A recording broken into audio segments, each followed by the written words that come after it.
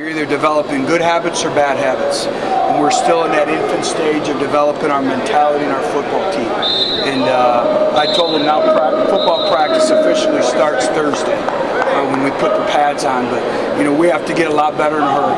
You know, and it's our mental conditioning. It's being able to play through fatigue. It's being able to execute. You know, we have very little in right now. I know they're trying.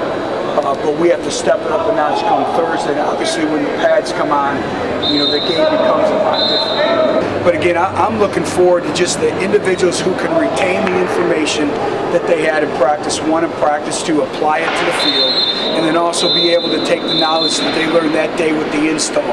But you know, the big thing is we need to be a physical football team, and that's going to be born in practice. You know, and I think the more we continue to do it, obviously the more it becomes a habit, you know, and it's a different way that we live, and you got to practice it every day, you got to live it every day, you got to stress it, and you have to have meticulous attention to details. And so it's going to come with time, but every day we step out here, the big thing with this football team is they have to understand, every time we step on the football field, there has to be a great sense of urgency. We have to keep in perspective that they should still be in high school. You know, but I tell you what, come August, they will reap the benefits, they will reap the rewards of enrolling early. Well, right now you do have to be patient a little bit because everything is accelerated, and football is just a small part of it. You know, you look at, they're in a new setting, they have new friends, they're taking college classes at college academic level. You know, so there's so many things around them that's not just football, it's everything added up. And they're doing a great job. Well, I think, you know, it's being a great teacher, it's understanding what they're going through, it's being patient in terms of how you approach them, how you teach them, but also there has to be a sense of urgency that we don't have time to wait. You know, the clock is ticking. We only get 15 opportunities, so every opportunity is golden.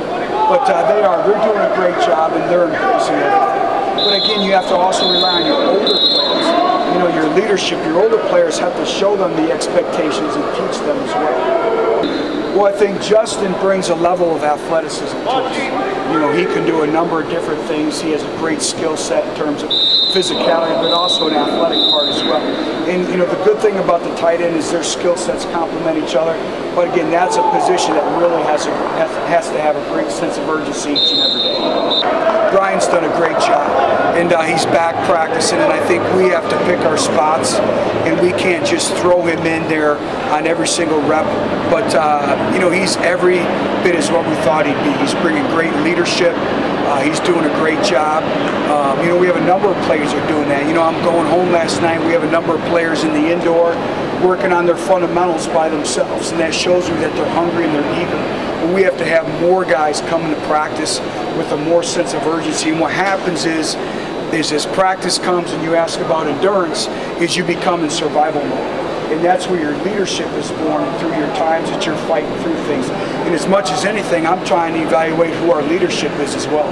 You know, he's still going through his growing pains, but you can see the corner skill set that he has. He has corner skills, and we fully anticipate him helping us this year. Every individual's different. Each individual develops differently, you know, kind of on their own time frame a little bit. Obviously, we try to expedite the process, but, you know, that's what you try to really dig into, you know, with the junior college players, because when you bring a junior college player in, you're bringing them in for immediate help. And we did our due diligence, and he's done a great job. And again, we're throwing so much at him. He's digesting everything from football to academics as well. You know, we can't get alarmed all of a sudden they're losing all this weight, because here's what they've done. They've lost body fat and they've gained muscle. And so actually our players are bigger and stronger up front, but they've lost weight. And that's what we have is, you know, I firmly believe that Dave Lawson is one of the best strength coaches in the country. And he does a great job, and we do before and after pictures. And, you know, we have to get bigger as a football team, especially in the traps, in the neck area, you know, and in the legs area, you know, that we have to get bigger. That's where your explosive movements are come.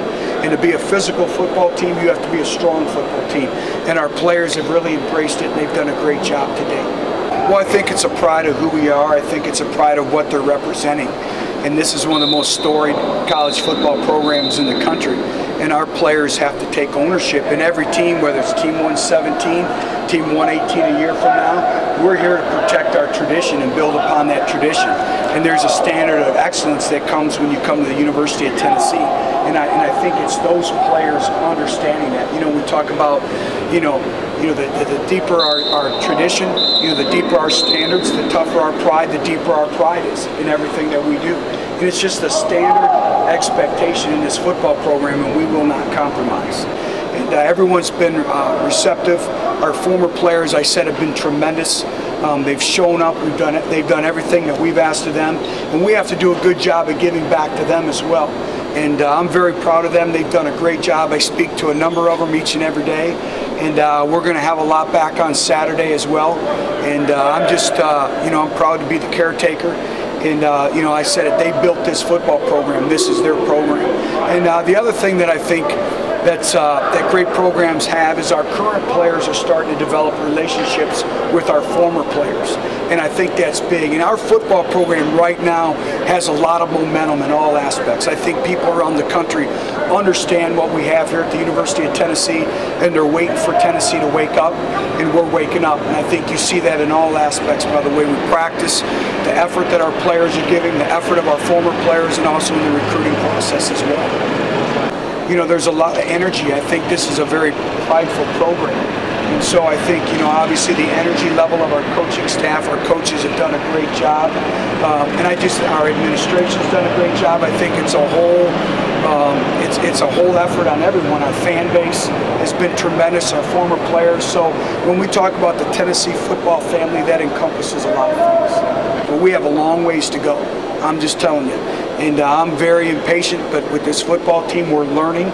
But we have to come Thursday with a great sense of urgency. We have to come tomorrow in our lifting sessions, in our meeting, also with a great sense of urgency. And that's a process that these players go through. They have to understand the magnitude and importance of spring football each and every day.